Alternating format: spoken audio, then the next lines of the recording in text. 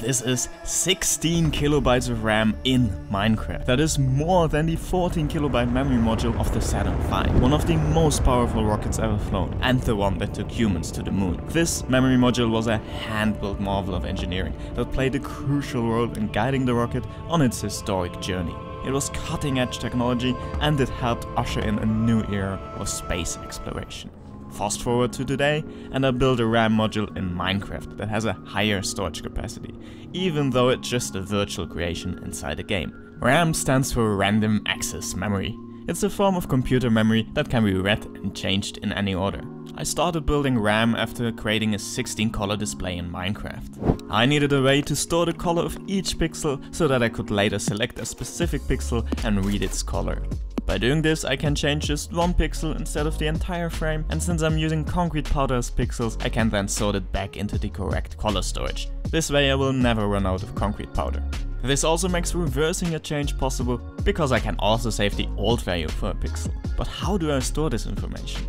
Let's take a look at the memory module from the Saturn V and see how it stored data. The module stored information such as when to separate the stages and how the flight path should look, so the computer could compare that to its guidance systems and make the necessary corrections. The smallest unit of data that a computer can process and store is called a bit. It's always in one of two physical states, on or off. The state is represented by a single binary value, a 1 or a 0. The Saturn V used core memory. It was built from tiny ferrite rings called cores, storing one bit in each core by magnetizing the core either clockwise or counterclockwise. A core was magnetized by sending a pulse of current through the wires threaded to the core. The magnetization could be reversed by sending a pulse in the opposite direction. To read the value of a core, a pulse flipped the core to the 0 state. If the core was in a 1 state previously, the changing magnetic field created a voltage in a sense wire threaded to the cores. But if the core was in the 0 state already, the magnetic field wouldn't change and the sense wire wouldn't pick up a value. Thus, the value of the bit in the core was read by resetting the core to 0 and testing the sense wire. An important characteristic of core memory was that the process of reading a core destroyed its value, so it needed to be rewritten. There isn't any magnetism or electricity in Minecraft, but we have Redstone. There are a few ways to store bits in Minecraft. The easiest way is to use rails and observers, or a redstone line and torches. If there's an observer, it will send a signal, so the bit represents 1, and if not, it will represent 0. But this cannot be used as RAM, since it can't be changed. This form of memory is called ROM. RAM, on the other hand, needs to be read and changed in any order. There are several different ways this can be achieved using Redstone. Repeater locking is commonly used for this purpose, or using a system like this, where the observer is locked, and to read the memory it gets unlocked. Another way to store information is using comparators and signal strength. Redstone can have 16 different values, from 0 up to 15. This equals 4 bits, so one comparator can save 4 bits. The problem with this method is that it's very slow to transfer information over long distances. Using just the binary system is much faster, but also bigger. And even then, transferring data via redstone lines or rails is still slow over long distances. And since my display will need a large amount of RAM, it's very important that this is quick, since the RAM unit will be very big.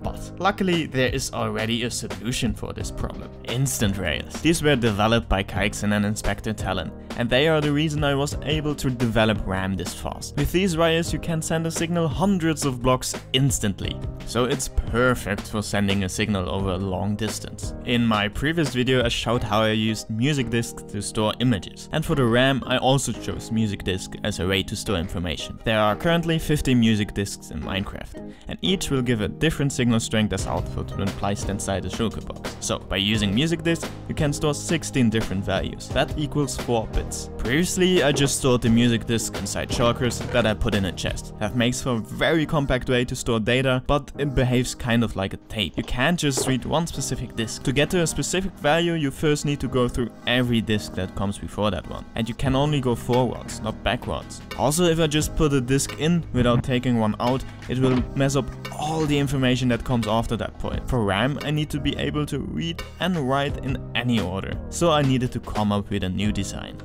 That is where instant dropper lines come in. They use the instant wire to instantly send an item through a line of droppers. We can store music disks separately, one by one next to an instant dropper line. And when we want to read a specific location, we can send a signal to that location. That puts the music disk inside the dropper line, which then transports it to this jukebox where it can be read.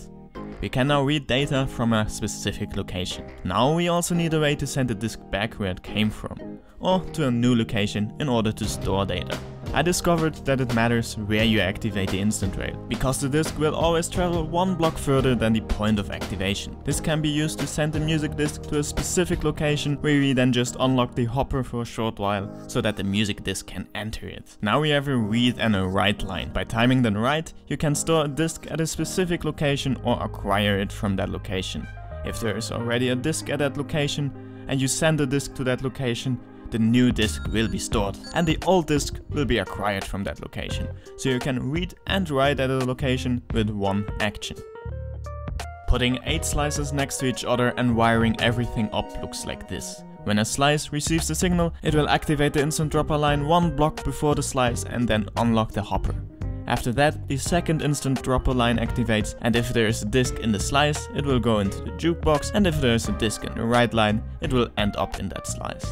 So, when writing data, you need to make sure that the information previously stored in that slice was not important, because it will be replaced. And when reading data, you need to make sure to put the disk back into the slice after reading it. So just like core memory, it also needs to rewrite data after reading it. Now we need to find a way to select each slice individually. Here's how the selection of each bit worked in core memory. Using a separate wire to flip each core would be impractical, so a grid of wires was used to select the core. A small current has no effect on the core, but a current above a threshold would magnetize the core. This allowed for a grid of X and Y lines to select one core from the grid by energizing one X line and one Y line, each with half the necessary current. Only the core where both lines crossed would get enough current to flip, leaving the other cores unaffected.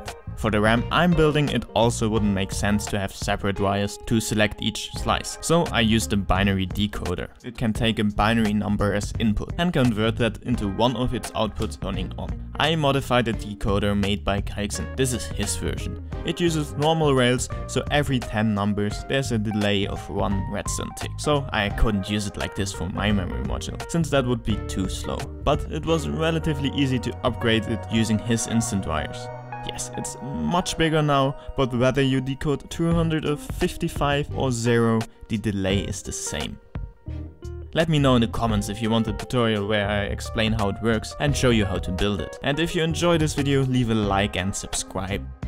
I combined the decoder with the memory module, and this is how 256 slices look. It doesn't matter which number you select, 19 redstone ticks after activating it, you can read or write a disk. You can select the next slice, 4 redstone ticks after the first one, so you can write every 4 and read every 8 redstone ticks. And if you're fine with the data being deleted or being put in the next slot you read, you can also read every 4 redstone ticks. That's already 1024 bits of RAM. The decoder is bigger than the storage at this point, and it's still way less storage than the Saturn V core memory had.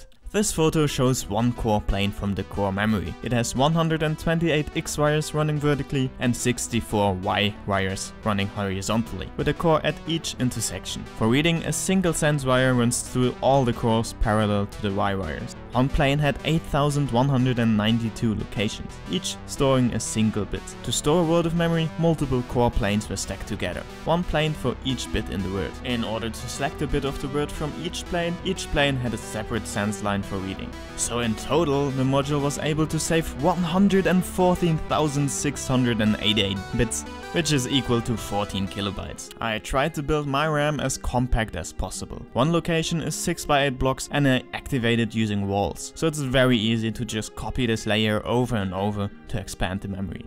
I chose to have 2 rows next to each other and then stack 32 layers on top of each other. This way, by selecting one slice, I can read and write 64 disks at the same time, which is perfect for my color display, since that is 64 by 64 and builds the frame layer by layer. 64 disks equal 256 bits. Although you will activate a lot of droppers at the same time this way, but for other applications it's very easy to modify the RAM to your needs. You could add another binary decoder that selects which layer you activate, so you can only read one layer at a time for 8-bit system. Right now my RAM has 256 times 2 times 4 equal 2048 bits a layer and 65,536 bits in total, which is still less than the memory module of the Saturn V.